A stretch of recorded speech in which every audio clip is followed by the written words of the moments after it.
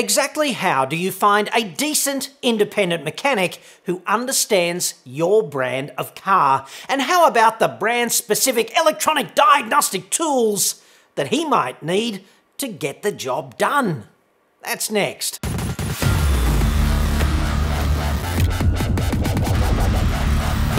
I'm John Cadogan from AutoExpert.com.au, the place where Australian new car buyers save thousands off their next new cars. Hit me up on the website for that. This is a quick tip report, okay? A bit different to my usual stories, aimed specifically at getting car owners like you the information you need fast. They're all inspired by questions from you, which flood my inbox every day. In this case, from Sarah S., who sounds to me as if she is about to divorce her car dealer. I'm not particularly impressed with my local Kia service centres. However, I'm not sure how to find a reliable alternative mechanic with whatever electronic equipment might be required. I don't know how much electronic servicing testing needs to be done. Do you know of any good Perth mechanics with experience of Kia? I have a 2016 Sportage. Hope you can help with this. Well, I wouldn't be much of an auto expert if I could not. However, I am located in Sydney and Sarah is in Perth. And just for context, if you're not from around here, that's just under 4,000 kilometres away. A mere 42-hour drive, roughly the same as driving from New York City to LA, so there's that. The reality is that most servicing is just inspection of things like essential fluid levels and components that could wear out, like brakes and dampers, plus of course basic jobs like changing the engine oil. That's the majority of the process anyway. And I am not trying to denigrate good mechanics by saying this, you know. Being a mechanic is a hugely underrated and highly skilled occupation, and there's a great deal of finesse involved too.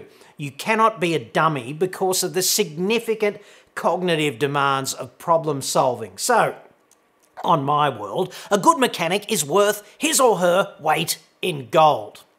But 95% of servicing is pretty basic, and even the complex jobs in servicing, frankly, like timing belt replacement or putting a new clutch in a manual car or something, they're a bit paint by numbers. And obviously, you don't want to leave anything untightened or out, but still a bit paint by numbers.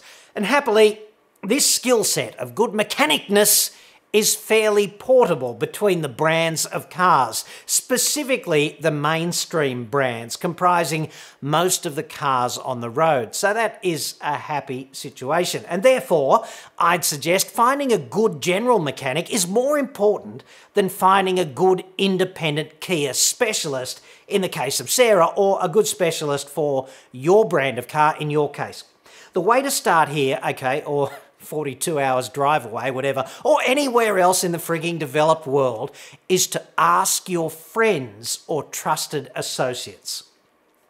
Word of mouth is absolutely the best way to find a good local mechanic, and I would love to tell you that there is a Tinder app for independent mechanics or something, but really, ask people you trust who they use and who they are happy with. Car dealers piss a lot of people off in the service department, right? There are a great many service department divorces, I must say, and most people who break up in this traumatic way ultimately end up hooking up with an independent mechanic they like a whole lot better. So a lot of these divorcees have already done the research for you. Just ask around, okay? There's a couple of really good reasons to be unfaithful to your dealership too. A, the service department at the dealership is a business unit, a profit centre. Not that there's anything wrong with profit, but often it's just unprincipled gouging that goes on in these places. It's quite unbelievable. And the local independent guy, right?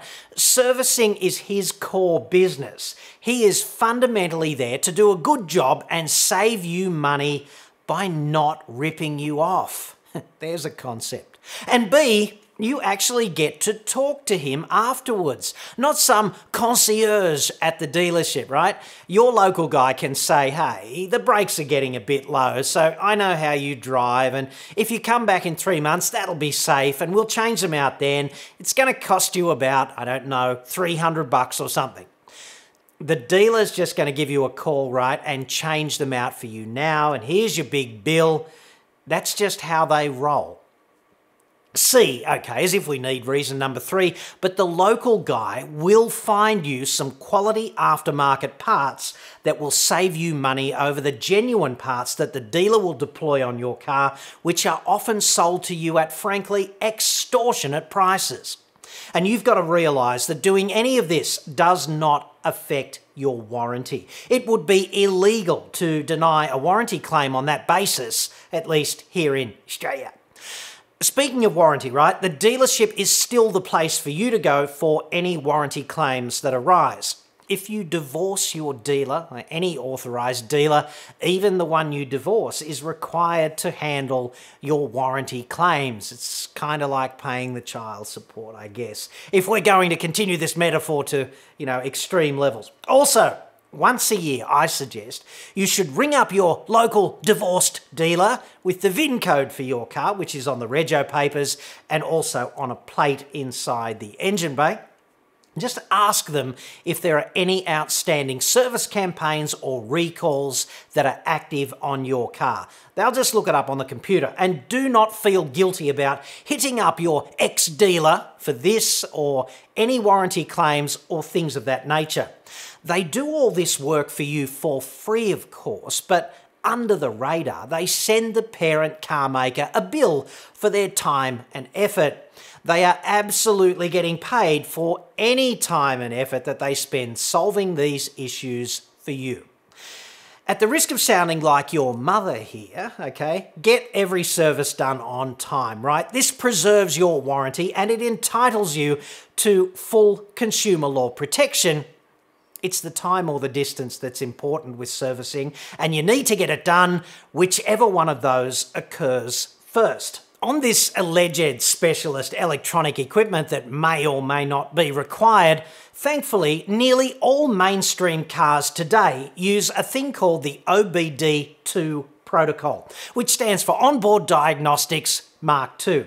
It's just a plug-in port under the dash that you've probably never seen unless you've gone looking specifically for it, and it facilitates diagnostic integration via an established industry communications protocol. And this is great news for independent mechanics because plenty of third-party scan tools are going to plug straight into a Kia or any other mainstream car, and they will integrate pretty well for diagnostic purposes. So your local guy on the corner, right, he can easily reset the oil dilution calibration setting for the engine control ECU after an oil change on a diesel, or clear any fault codes that crop up from time to time, or reset the service due indicator, whatever. The electronic stuff is actually easier to handle than it might seem from without. For any budding DIY tinkerers out there, if you're interested in checking this stuff out, the easiest way to go about it is probably to buy something like this little blue driver widget right here. It's a Bluetooth dongle that just plugs into the OBD2 port on the car just there, and it connects wirelessly to your smartphone or tablet. And it'll tell you everything you ever wanted to know about the secret life of your car but were afraid to ask. It'll clear those fault codes and do a lot of other stuff as well, and it is affordable. You can get it on eBay or Amazon.